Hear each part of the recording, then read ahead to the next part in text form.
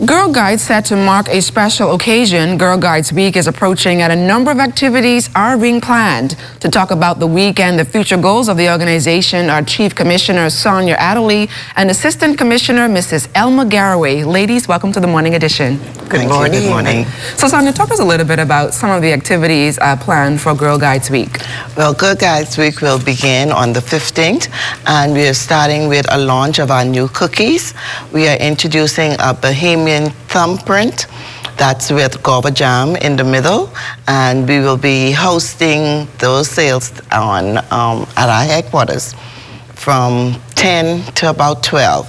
Then we'll head down to Stapleton School, where we'll have a family fun day, and this is where all the girls will come down, and we're inviting their families to be there with us, and we call it a $1 day. Everything will be on sale for $1. They will be able to do obstacle games and stuff on that Saturday. And then on Sunday, we will parade from Super Value Robinson Road to the St. Cecilia's Church in the Grove. This is another way that we work within the community and to make sure that the community is aware that we are still here and we mean nothing but good for our girls. Then we have Monday, it's the full week. Monday, we'll have our sunflower frolic, and that's when all our little ones, our 5 to 6 year olds, which is about maybe 200 or more little girls get together, and we'll be by the campsite, and they will entertain themselves with games and other activities. Our theme is Living Threads with diversity, equality, and inclusion. So they'll be working within that. And on Tuesday, our brownies from the Western and the Eastern Division, both of them will have games and stuff, and they will interact with one another from both areas. Wednesday, we're going to work with our guides. They are still planning their event, so I'm not sure exactly where their own will be. But I know it will be something grand because of the theme that we're using. On Thursday, our Rangers, that's our older girls, they are having a rap session. And this session, we are inviting all the other organizations. And we're reaching out, yes, to the boys. We're reaching out to the boys to let them know that, hey, we are girls and we are confident, but we know we need more to get us along, and we need to include everybody as we grow stronger. And we'll be talking about including everybody in being aware of inclusion and diversity and being able to spread that theme much better. Now, I know Girl Guides has been around for more than 100 years. Yes. Talk us a little bit about the growth of the organization over the years. There has been a lot of growth, especially since we included our sunflowers. We see the little ones growing. We started, well, I shouldn't say we started. Last year we had about 130 sunflowers. This year we have way more than that. We are already over 200 registered.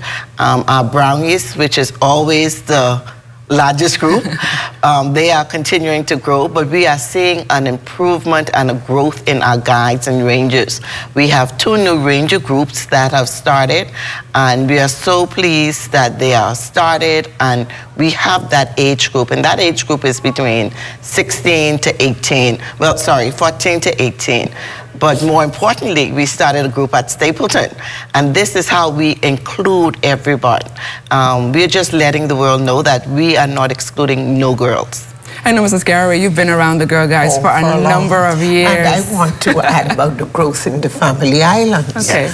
While we recognize and empathize, and at this time especially, with the girls who have been displaced in Abaco from Hurricane Dorian, at the Patrick J. Bethel School, we had our largest ranger group of some 22 girls. But we know they're dispersed, and so we think about them. But we want to say good morning to the girls at Forest Heights. We're very pleased with their work. And of course, the brownies and the sunflowers in North and South Abaco. Then there are all the girls in Grand Bahama. We're pleased with our 2 sunflower and brownie groups on Cat Island at the, I think both schools are now amalgamated at the Old Bight Primary School. Then we say good morning to the girls in Long Island, and the large numbers in Exuma. And we want to say hello to the girls in Inagua, and we trust that Miss Bain and Mrs. Malcolm will get them going. And Eleuthera, of course, Spanish Wells, North Eleuthera. There are new girls coming on stream.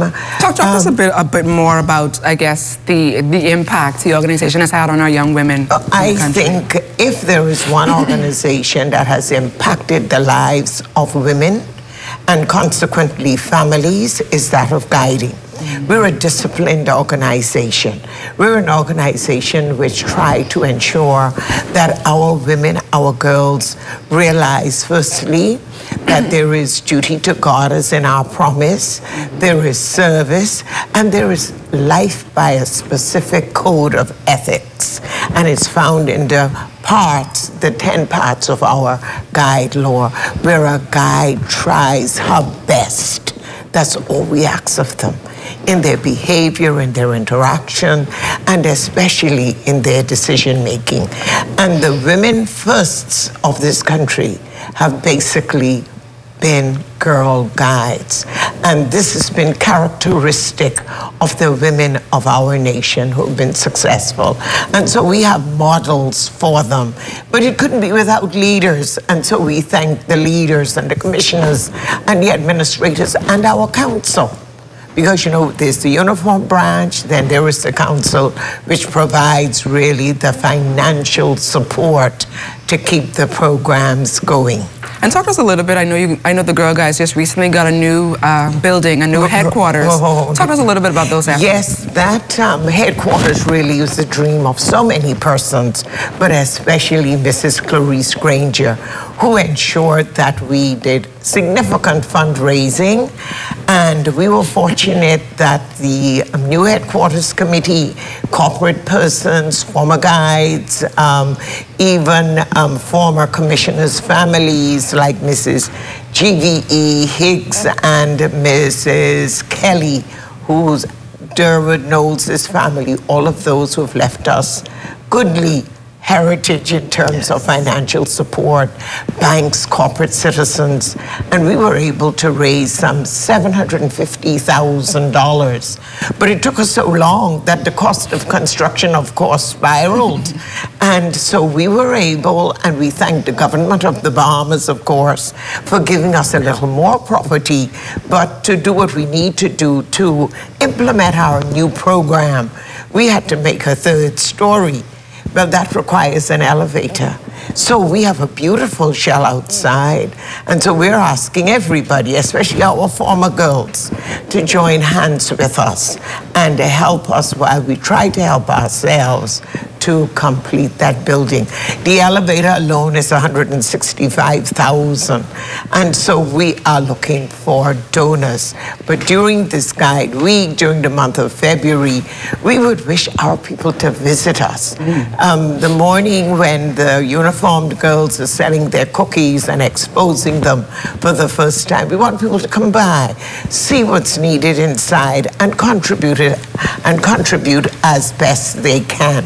Our architect and project director, Mr. Alvin Roll, who's given all his services free of charge, will certainly want us to finish that building, because, you know, we had an intruder who damaged 2 of our windows, which we must now replace at a cost of $5,000.